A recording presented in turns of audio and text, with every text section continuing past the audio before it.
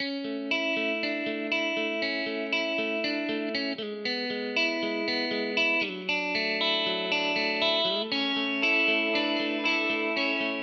did my master's in India and then I moved to UK to do my PhD, and from there on I came to US and I was there for a couple of years, and then I came to Saskatoon, my first place in Canada.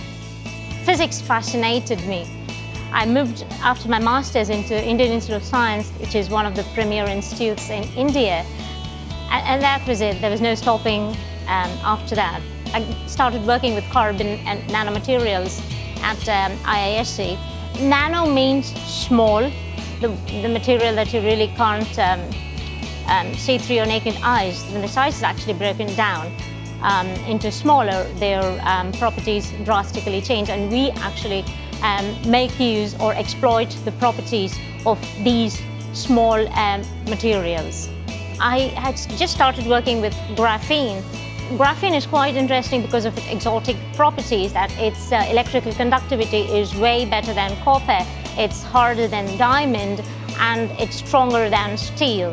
And all these interesting properties make it quite fascinating, and a lot of research has been focused on graphene. The high intensity of the synchrotron beam enables you to study these materials, and we have beamline which are particularly dedicated to studying materials at the nanoscale. c.l.s. is the only synchrotron in Canada, and that makes it more special for us to be studying these materials at the Canadian light source.